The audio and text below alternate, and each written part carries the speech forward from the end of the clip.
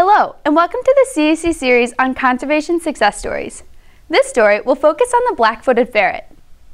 In 1980, it was thought that the black-footed ferret was extinct in the wild. In 1981, about 130 black-footed ferrets were actually found living in Meeteetse, Wyoming.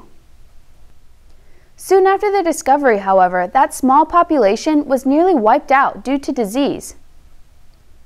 5 years later, authorities put a plan in motion to capture the 18 remaining black-footed ferrets and begin a captive breeding program. At this time, there were only 50 black-footed ferrets left in the entire world, and all of them were in captivity. However, the captive breeding program was incredibly successful. Over the next 20 years, the United States government started to work closely with many different organizations so that the black-footed ferret could be reintroduced back into the wild. These organizations included private landowners, conservation groups, Native Americans, and zoos throughout North America. Each of these groups played a huge part in the rescue of the black-footed ferret population. So only 40 years ago, the black-footed ferret was considered extinct in the wild.